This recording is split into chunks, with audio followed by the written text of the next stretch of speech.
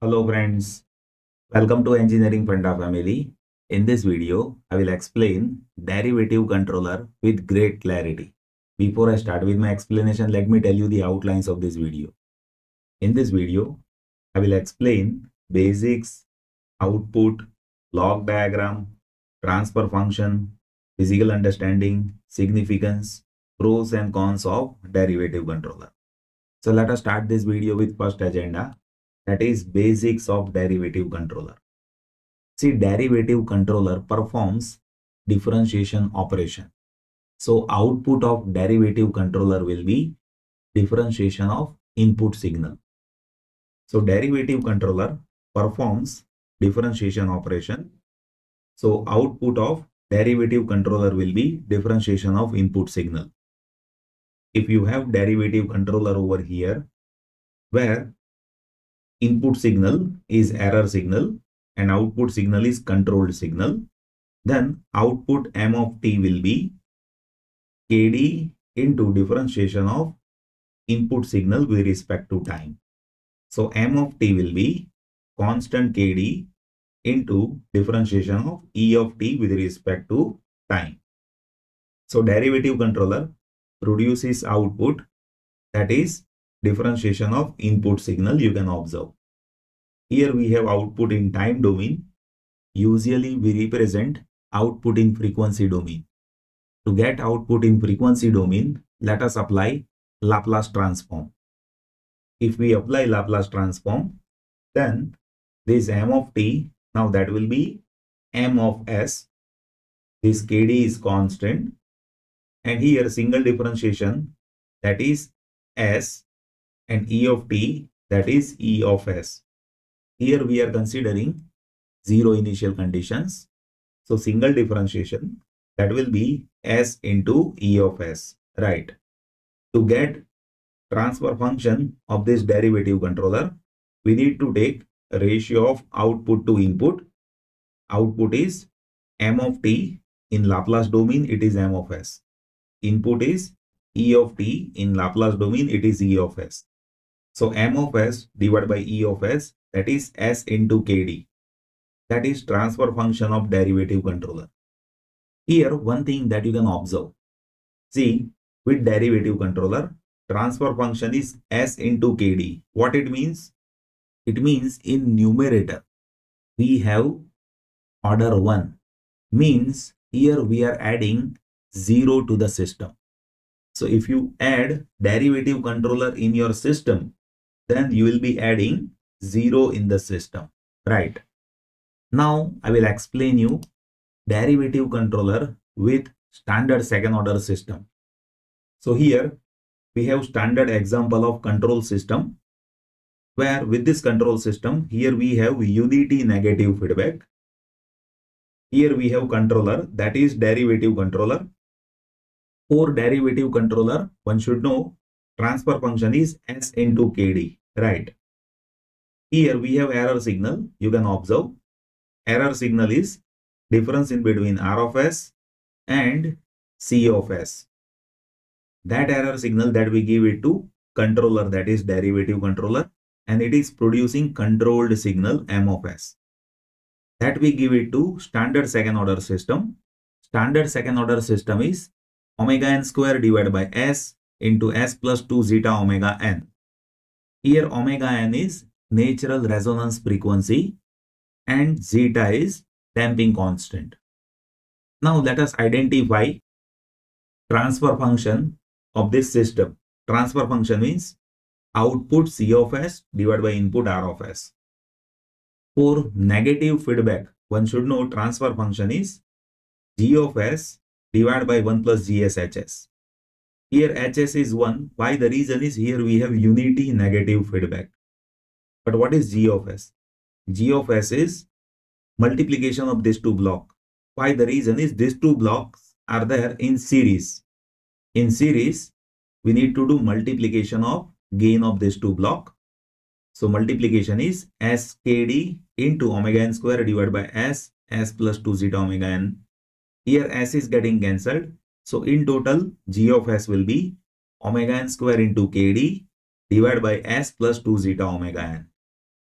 Now I will substitute that g of s and h of s is equals to 1 in this, and we will be having transfer function c of s by r of s. That is kd omega n square divided by s plus 2 zeta omega n plus kd omega n square. Here, if you carefully observe, see in denominator we have order 1. S to the power 1 means order 1. So here in total transfer function is having one pole. While with second order system, how many poles are there? Two poles are there. If you compare this transfer function with standard second order system, then you can observe here we have two poles, while over here we have one pole. That is happening because of derivative controller. See, derivative controller adds 1 0 in the system. And because of we are adding 1 0 in the system, we are improving stability of the system, right? So here with derivative controller, we are having denominator with order 1. That is happening because of we are adding additional 0 in the system, and because of which stability of the system is getting better. But here one thing that you need to note down, we are having issues of steady state error in case of derivative controller. The reason is derivative controller cannot optimize steady state error, right? Derivative controller can optimize stability, but it cannot optimize steady state error. While in integral controller, I have explained that we don't have steady state error. But with integral controller, we are having issues of stability, right? Now, I'll explain you physical understanding of derivative controller. Physical understanding means how exactly signal is getting generated. Here, we perform differentiation operation. So differentiation means what? Differentiation means rate of change of input signal with respect to time. And rate of change of input signal with respect to time is slope. So here, output will be slope of input signal, that you can say, right? So here if I say we have input signal which is happening like this, then we need to identify slope at all the instants, and that magnitude of slope, that will be my output with derivative controller. So here if I plot my output, then you see at this instant here slope is positive. So over here output will be slightly positive. At this instant you can observe slope is 0 as slope is horizontal. So over here output is 0. Now from here onwards, if you observe, slope is getting negative. So here output is getting negative, right? Over here if you observe, slope is getting 0. So over here output is 0, right? So derivative controller performs what? It performs differentiation operation, and differentiation means rate of change of input signal with respect to time. That is also referred as a slope. Now I will explain you advantages and disadvantages of derivative controller. See, derivative controller is having better stability compared to normal second order system that I have explained. Why? The reason is here we are adding zeros in the system. It is providing faster response. By adding derivative controller, we improve response in terms of speed, right? With derivative controller, we will be having reduced overshoot. With derivative controller, we have less time to get stabilized output. But there are few issues with derivative controller, like it is sensitive to high frequency noise. See, in high frequency noise, slope of signal that is getting sharp. So always with derivative controller, there is issues with high frequency noise, right? See, derivative controller is having issue of steady state error. It cannot eliminate steady state error, and it is having limited use in slower system.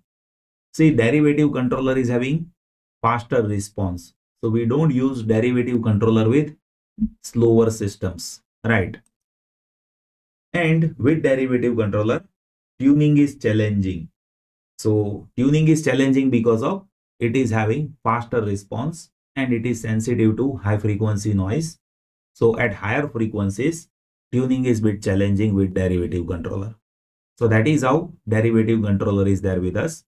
I hope you are having fair enough idea about now what is derivative controller and how it is utilized in control systems. Still, if any confusion is there, just place that in comment section. I'll be happy to help you. Thank you so much for watching this video.